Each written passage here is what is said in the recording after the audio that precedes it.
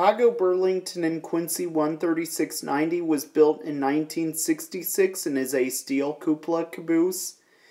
This caboose was originally used for the Great Northern Railroad as Great Northern X105 and was used as the train crew's office when being used on the Great Northern Railroad on freight trains many years ago. Then, later, Burlington Northern 10165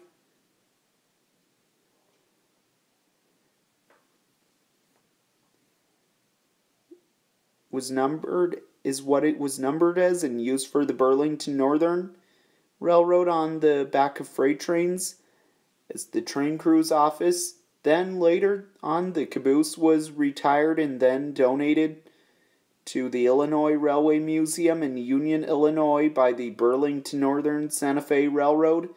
Then later came to be put on display at the Aurora Metra station in Aurora, Illinois in 2003, as it is seen on display also.